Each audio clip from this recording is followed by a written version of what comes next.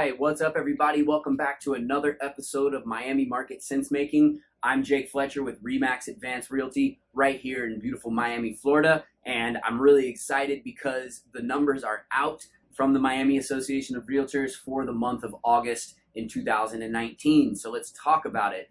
I'm going to do like my last video where I put the screenshots of the information on the screen so you guys can see it and pause it and screenshot it if you want to. And the big takeaways here are months of inventory has gone down for both townhomes and condos and single family homes, and the percentage of sales in cash has also gone down as well. There's some other things we're going to talk about, but let's go ahead and jump into it. We'll start with single family homes. So closed sales went down 1.9%, which is not a huge number. Pretty normal market activity, I would say. Anything under 2%, I'm not that worried about as far as number of sales. So closed sales down from 1,186 to 1,164, a nominal amount, right? From August of 2018 to 2019. Now, here's where things are a little bit different. Now, the paid in cash closed sales in 2018, August was 265. In 2019 was 210. That's a drop of 20.8%. That is statistically significant, and due to mainly to FIRPTA, which is regulations put by the government on foreign investors, regulating the amount of oversight that there is over foreign money coming in and buying real estate, basically, and Miami being a very large portion of foreign bought real estate in the United States. So down 20.8%. For condos and townhomes, it only went down 15.7%, but still very statistically significant. It went from 642 paid in cash closed sales in August of 2018 to 541. So a drop of 101, right? So very statistically significant. Now, the condo closed sales has dropped 3.8% overall, from 1,258 to 1,210. Okay, so a little bit more statistically significant there from August of last year to August of this year. Still nothing to really, cry tears or, write home about. This is normal market activity. From year to year, you're going to see percentages shift and adjust. All right. That's just how the market acts. And in reality, while everybody is crying and complaining about, oh, the market might crash, blah, blah, blah, what we know in the business is that things can't just always go up, right? There's got to be equilibrium. Okay. Otherwise, if things are just always going up, that's when you get a crash. So when you see things undulate back and forth, higher and lower, that's actually good. It tells us that this is normal market activity.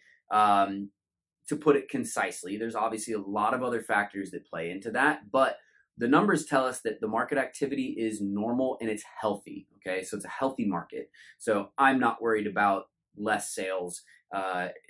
When you're going from 1,258 to 1,210 or 1,186 to 1,164, it's not a crazy big deal. Now, what's interesting is for single family homes, the median sale price went up $10,000, 2.8%, from $360,000 to $370,000. Okay, but the average sale price went down. So in August of last year, it was about $538,000. And this year it was $498,000, about $499,000 actually. So that was a decrease of 7.3%, which is very interesting. The dollar volume also went down. I would say this is statistically significant and also in line with there being less sales. So it went down 9% in single family homes from 638 million to 580 million. That's a big drop, okay? And what that tells you, since there's a bigger percentage of dollar volume drop than the percentage of less closed sales, is that the dollar amount is being made up for in those higher priced properties. So there's less high dollar properties being sold, okay? Now, let's continue on. The median percentage of original list price received, which is basically what the houses were listed for to what they sold for, stayed about the same. So pretty normal market activity, again, sitting around 96%, a little less. The median time to contract went from 40 days to 49 days. That's an increase of 22%, which sounds like a lot, but 9 days is barely more than a week. Okay, what that tells us is that people are being a little more cautious with what they're buying. And, there's also still a lot of inventory on the market. And, things are just taking a little bit longer to sell. But 49 days, really not that crazy. You're talking about, not even 2 months. So to go to contract. Median time to sale, though, that's going from the house going on the market to the actual closing. We went from 89 days in single family homes, August of 2018, to 98. Okay, 89 to 98. That's an increase of about 10%. And that is in line with that increase in the median time to contract. It takes a little longer to get to contract. It's going to take a little longer to get to the closing table. Nothing crazy, right? Now, new pending sales is interesting. Less pending sales from 1398 to 1279. Okay, so a little less, a little more than 100 new pending sales, and new listings also went down from 1900 to about 1600. Okay, so about 300 less, and that's about almost 17% decrease of new listings, which is in line with a decrease in new pending sales and a decrease in pending inventory and a decrease in active inventory. And all of that leads up to the decrease in months of supply. So months supply of inventory went from 6.1 months to 5.9, a decrease of 3.3%. Again, not really statistically significant, nothing that's shaking up the market and making things crazy. Okay, so pretty interesting information there. Now, here's some more information about single family homes, traditional foreclosure REOs, and short sales. Now, the foreclosures went down a staggering almost 35%, from 72 last year to 47 this year, which is good. Less foreclosure starts is a good sign, a good economic sign. And the median sale price of those foreclosures also went up, nominally from 271,000 to about 275,000. So pretty normal, pretty nominal. Now, the traditional closed sales, as we said, it was about the same for August of 2018 to 2019. There was literally one more, from 1,089 to 1,090.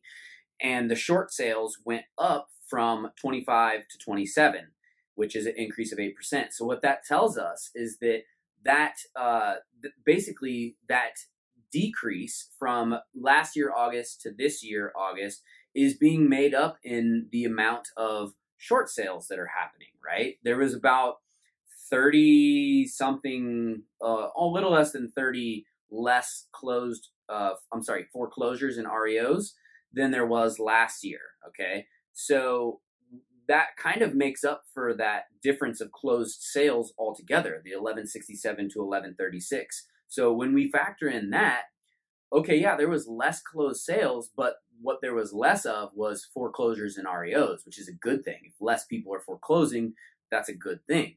Okay. Now let's talk about a little bit of information in the townhomes and condos. So townhomes and condos, what we're seeing is the number of closed sales actually also mirrored the single families. It went down a little bit from 1258 to 1210. Again, not really that statistically significant, because what we're seeing less of is foreclosures and REOs. So again, a good thing. 21% decrease, to be precise. So paid in cash, as I said, also went down by 15%. The median sale price went up from 230 to 241,000. Average sale price went down as well. All of this was mirrored in the single families. You can rewind and check it. 397,000 to about 371,000 for our average sale price. Dollar volume also went down by about the same amount, 10% rather than 9%, from 490, about almost 500 million to 449 million. So 50 million less, which again shows us that those high dollar homes are what is not moving as quickly, in addition to there being less foreclosures. So not really that bad of news for people that aren't, you know, in the higher echelons of economic standing. Now, what's interesting here is we had also a big drop of new listings. For single family homes, it was almost 17%. For condos, it was 12, almost 13%. So less new listings for condos, but not as drastic of a decrease as it was for single family homes. And that's pretty much everything that's statistically significant. Again, I'm putting this on the screen here so you guys can screenshot it and check it out for yourself. But that's a quick little look at what happened in August of 2019 versus August of 2018. So let me know what you guys think about that in the comments below. And let me know what you'd like to see on the next video. Again, follow my Insta Slam, and I will catch you guys next time. Fletcher Group, sell smart, buy bold. See you on the next one.